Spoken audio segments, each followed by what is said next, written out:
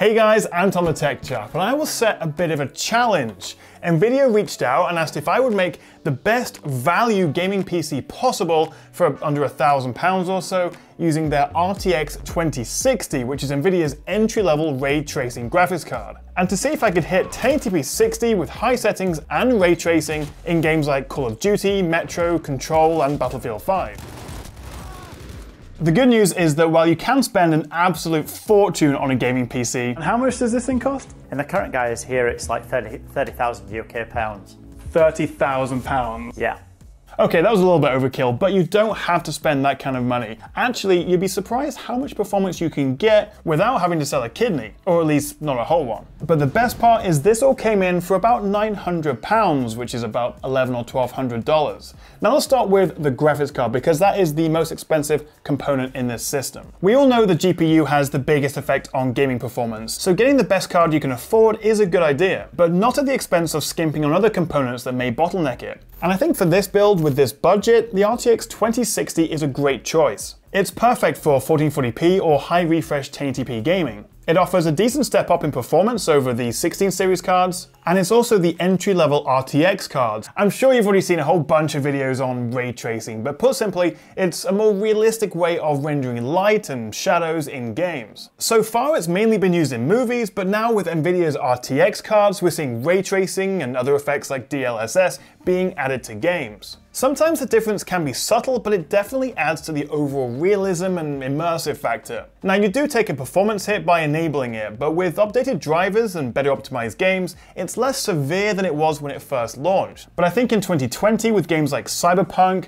the new Watch Dogs Legion, Dying Light 2, and a whole bunch of other ones supporting ray tracing, as well as some degree of support for it in the next gen consoles with the PS5 and Xbox Series X, I think going forward you will get use out of it. So I've actually got Nvidia's Founders Edition 2060 here, but I think the Gigabyte version of the card for around £300 is great value. So moving on from the GPU to the CPU, and as I was speccing this build, there were two main processors that kind of like went head to head, which I was choosing between. They're both great options, both 6 cores, but I went with the Intel i5 9600K, mainly because of its slightly higher clock speeds over the Ryzen 3600. Especially when overclocked, which means it's slightly faster in current games, which do tend to benefit from outright speed rather than more cores. And because this build is gaming focused, that's the chip I went with.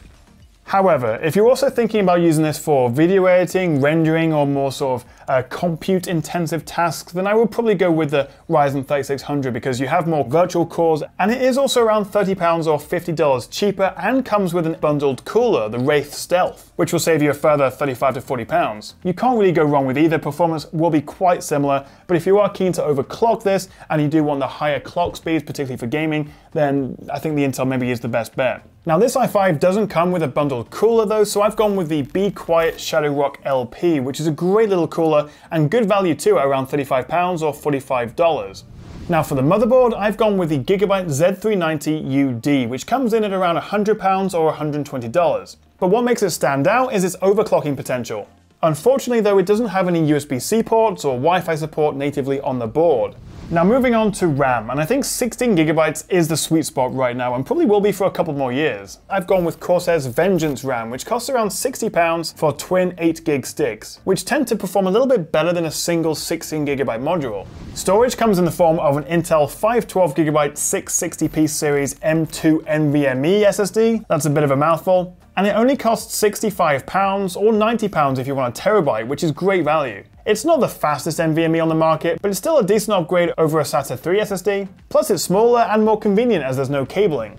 As for the case itself, I'm using Corsair's iQ220T RGB, which is a bit of a tongue twister, and again it's pretty good value at around £80 or $110. It's compact, versatile, has a built-in RGB controller hub, as well as good airflow thanks to the mesh front panel and 3 120mm inlet fans. Downsides? Well, it's a bit basic and you don't get a rear exhaust fan, so I went with a couple of extra Corsair 120mm Pro RGB fans and linked them up to the RGB controller.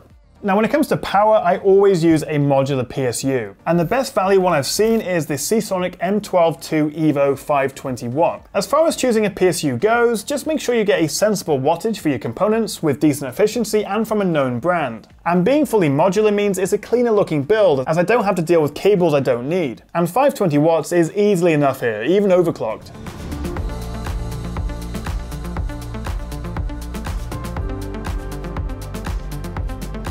Okay, so we've built the PC, but before we jump into games, let's just do a quick overclock. I went for a bit of a quick and dirty overclock, 4.7 GHz up from 4.3 by changing just one value in the BIOS. You could push it a little bit further to 4.8 or 4.9 if you want to spend more time tweaking it.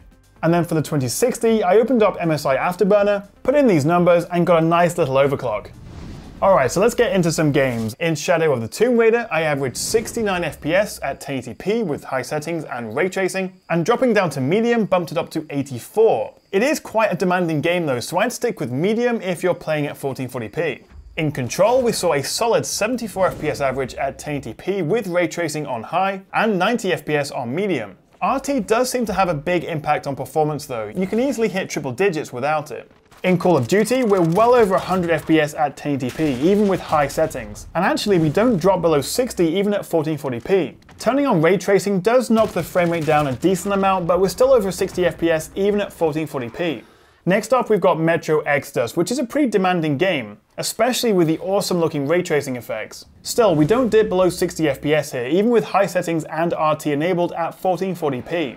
The results at 1080p are a little disappointing though. I was expecting much higher frame rates given the reduced res. I'm still amazed just how good Battlefield 5 looks, and it also delivers great frame rates, with an impressive 120 FPS with high graphics at 1080p, and over 100 FPS with high quality ray tracing and DLSS.